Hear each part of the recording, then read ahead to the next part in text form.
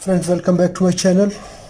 Today I have power supply Sony PlayStation. Its model number is ADP-200ER A8. So it's 100 to 240 volts, 2.5 ampere.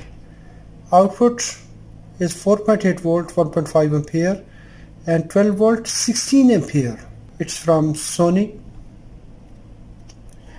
So output is 12 volt, 16 ampere. Let's see the design. In first video we will see its major parts and we will divide this power supply in 4 portions. If you look the input portion, it is input filter, protection, then we have DC bus. In this DC bus we have bridge rectifier and capacitor. This will give power supply to this standby section and it will give us 4.8 volt, 1.5 ampere. Input filter circuit, bridge rectifier, capacitor and standby section. Then we have another portion, this portion, it is called PFC, power factor correction. What it will do,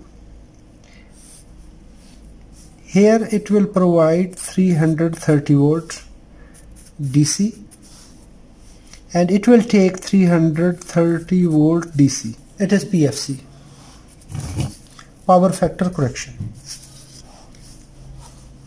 So this circuit will boost up this 330 volt line up to 400 volt. When it will boost up, when we will give a PS on command, power supply on command, it will come to this section. First the circuit will at 330 volt, this circuit, but when we need to turn on the main power, that is 12 volt 16 ampere, that time we need 12 volt 16 ampere power supply. This PS on command will come here and the same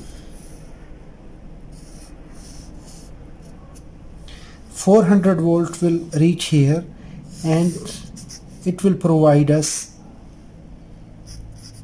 12 volt 16 ampere. We applied 100 volt to 240 volt AC 50 Hertz and then we rectified the voltage. We received 330 volts and we are taking voltage from standby section. This standby section will provide at this connector 5 volt. That's called standard, should be 4.8 volt. So it is 4.8 or 5 volt, that's the same. Normally we say it's 5 volt. When anyone will turn on AC/DC standby, study it practically. When anyone will turn on this AC/DC standby, so this command will turn on this power factor correction PFC circuit. PFC circuit will start boosting this 330 volt to 400 volts when we apply power on command. So this circuit, what is here? A MOSFET set, PFC choke and PFC controller IC. So it will start to drive these MOSFET and rectifier. It will start to boost up this 330 volt, this 330 volt which are coming here, it will start 400 volts. So our circuit will start to generate 400 volt. Why we need PFC? This is now question. When we study any SMP circuit, we start to apply switching pulses. So it will, any IC will control its duty cycle, on time, VS, off time. From here to here. Any IC will maintain its duty cycle, but the efficiency of controller will depend on this voltage supply. If we apply 100 volt, multiply it 1.414, 141 volt DC at DC rail R 240 multiplied by 1.414, that is 339 volts. So at this wide range, at this point 141 volt and 339 volt, this IC have to manage its duty cycle, because duty cycle is managed based on this input voltage and the load current. Load current we have 16 volt, because any power supply must work at lowest voltage at maximum current.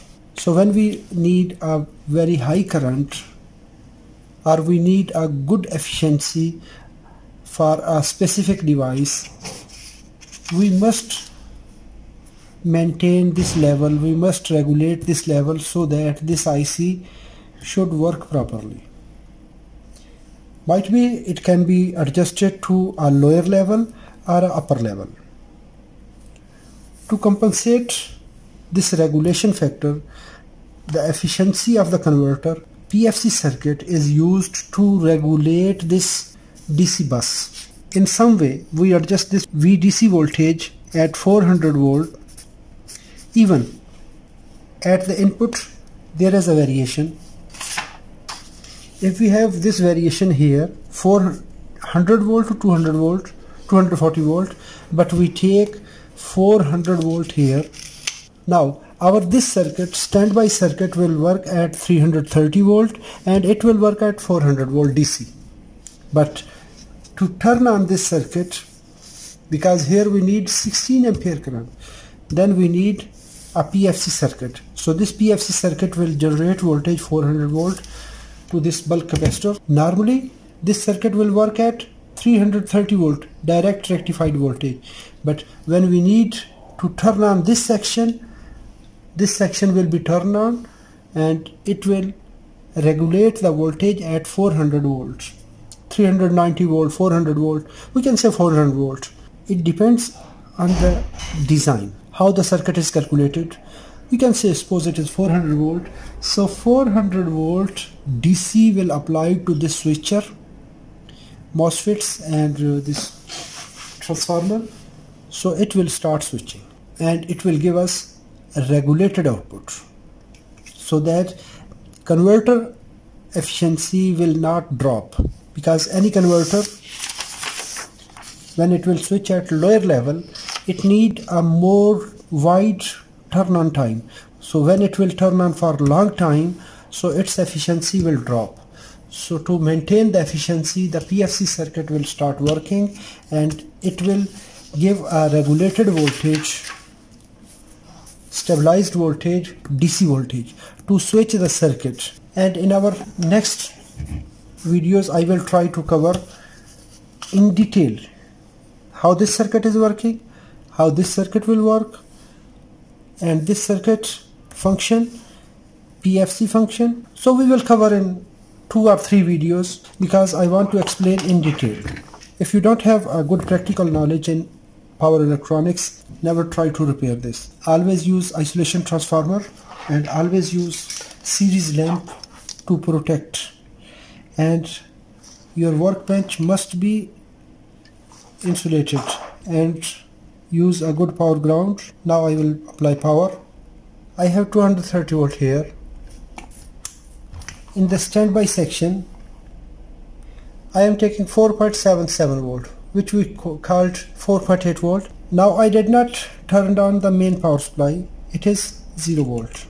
So now I am getting 328 volts. Why? Because at AC input I have 230 volts. At 230 volts,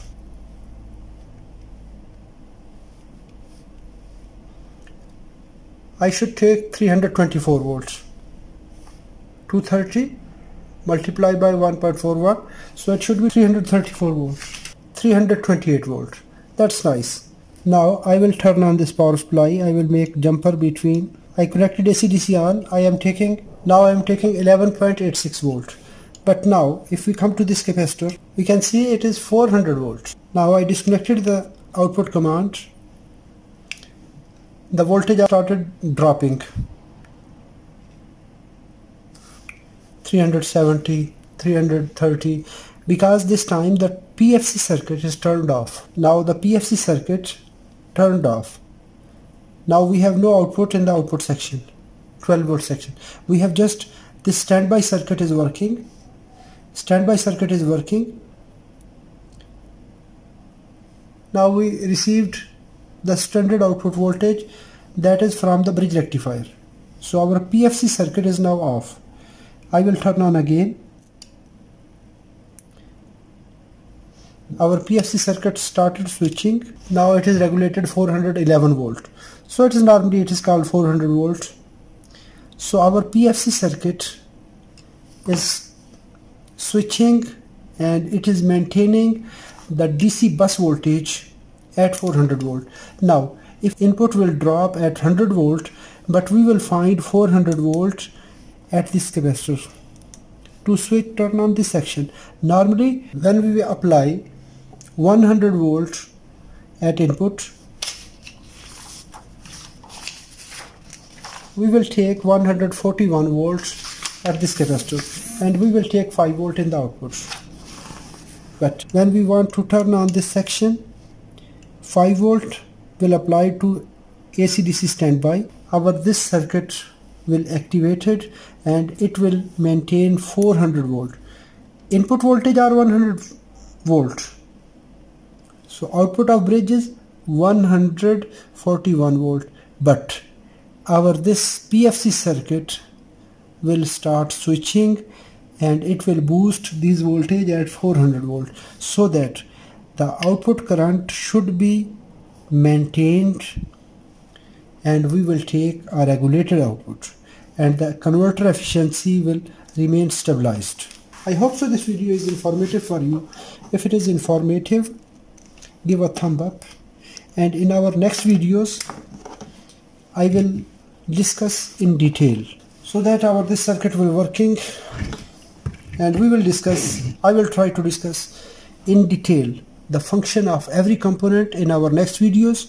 Thanks for watching. Assalamu alaikum wa rahmatullahi wa barakatuh.